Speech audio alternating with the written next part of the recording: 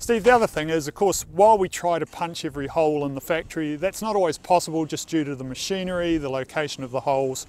And so drilling holes on site, how do you go about it?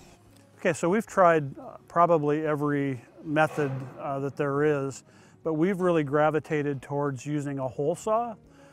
It's inexpensive and it really works really well. So what we end up doing is we take a piece that already has a hole drilled in it, and we use that as a template. We'll clamp that to the area that needs the hole, and then we'll actually take the drill bit out of the hole saw.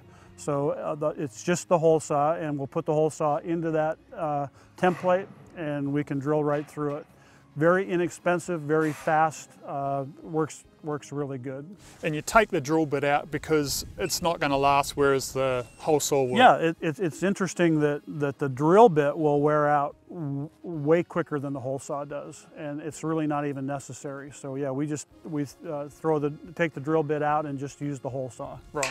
And so you've tried a step bit previously, and obviously some people have mag drills, although that's an expensive item. So if you don't have it, we're saying the hole saw is the way to go. Yeah, and we've tried all those things, and the hole saw seems to work better. It's faster and it's very inexpensive.